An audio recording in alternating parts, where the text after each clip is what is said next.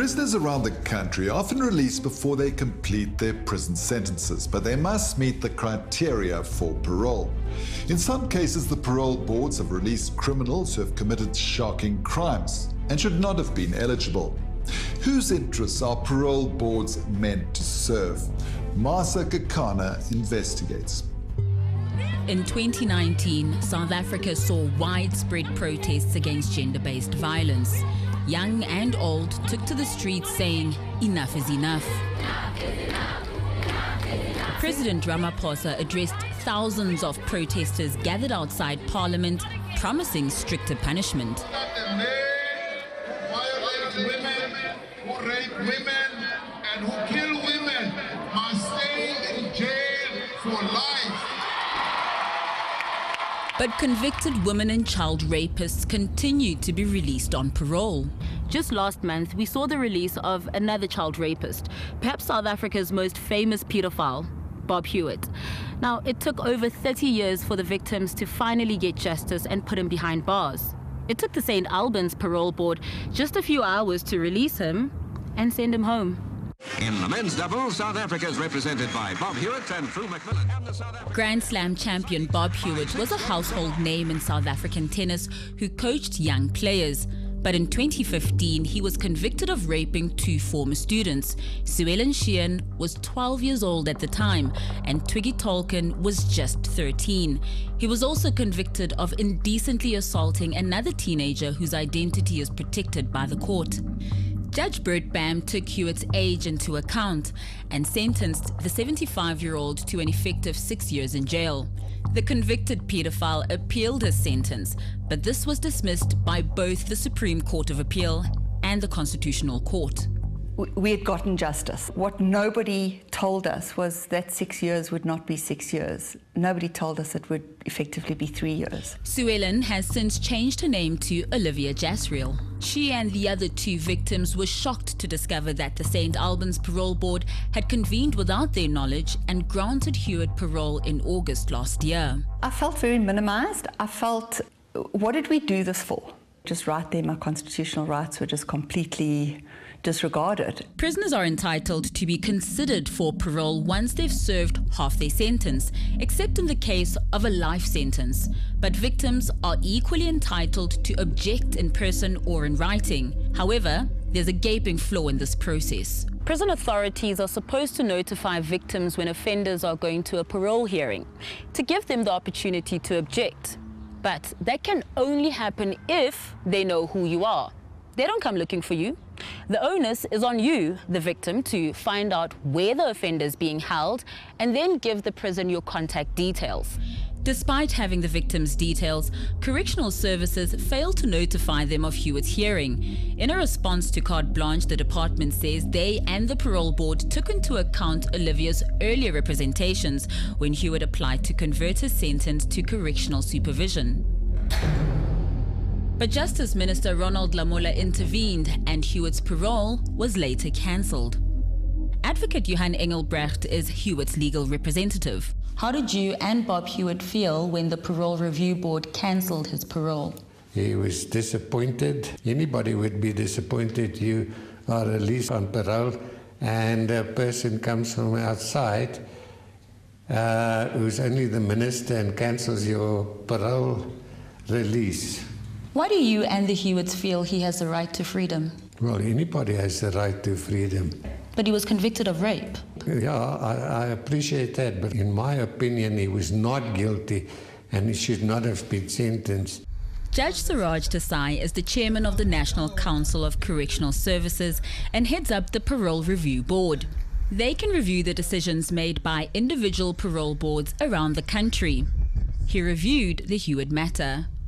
All we said was, you cannot release this offender without victim-offender dialogue taking place. I set aside the decision of the parole board and sent it back to them to reconsider the matter together with inputs from the victims.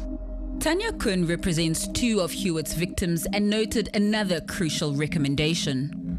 That the department must pursue individual psychotherapy for the offender so that he could gain insight into his offences. Johan Engelbrecht yesterday told us that Hewitt attended 2 therapy sessions. For any sex offender, is 2 sessions enough? I cannot possibly think that 2 sessions could be enough, but that's my layperson's opinion. Luc Lamprecht represents women and men against child abuse and has vast experience in helping victims to navigate the criminal justice system. As a child rights, child protection community, we believe that our voices should also be heard in parole hearings, because parole makes provision that the community's needs and wishes are taken into consideration when parole is granted, and particularly because we are specialists in that field. He's been involved in this case from the beginning and, along with Tanya, accompanied Olivia to the parole board hearing in March this year. But the parole board would not allow him in to address the hearing. Most of us have never been to a parole board hearing, and because the proceedings are confidential, we're unable to film one.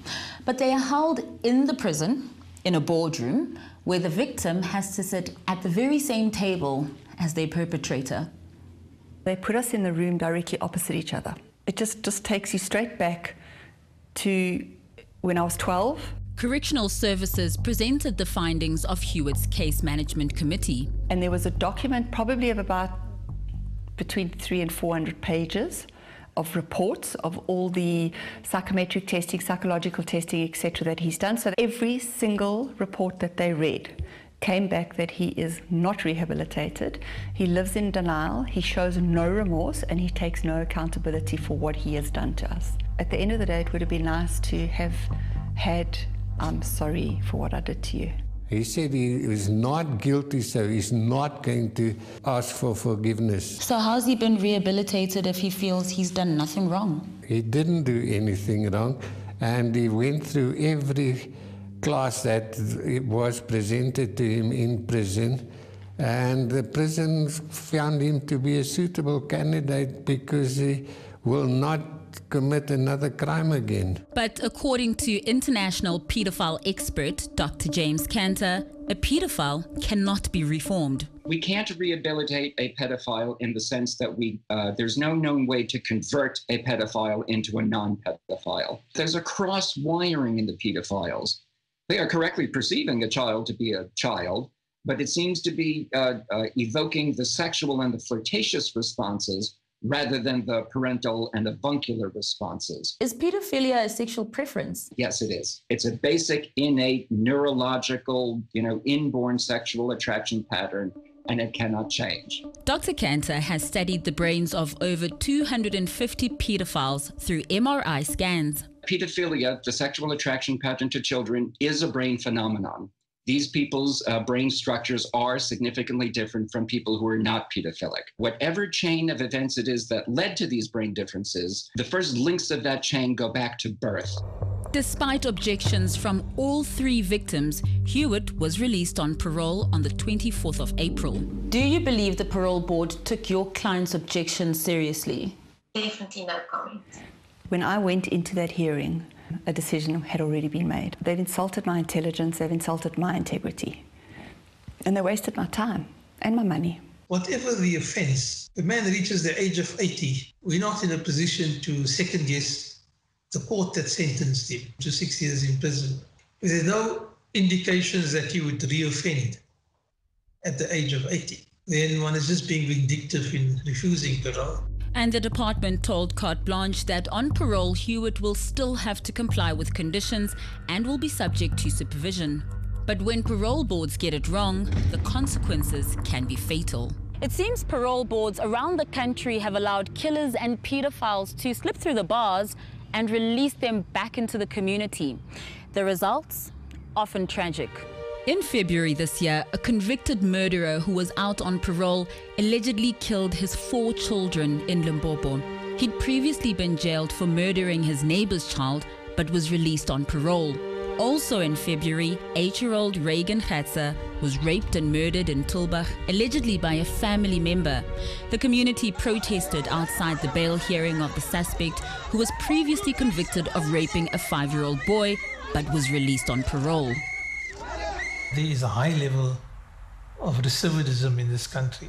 Those crimes are of particular serious nature, and that requires a high degree of careful consideration before it could possibly be released. People who've committed very serious offences or have committed multiple rapes and murders, that sort of offender one could never release. The idea that men who are on parole, rape and kill are found to be, of the travesties of justice we have in the world, of the greatest. I mean, it just talks to the entire system being completely broken in terms of the protection and safety of children.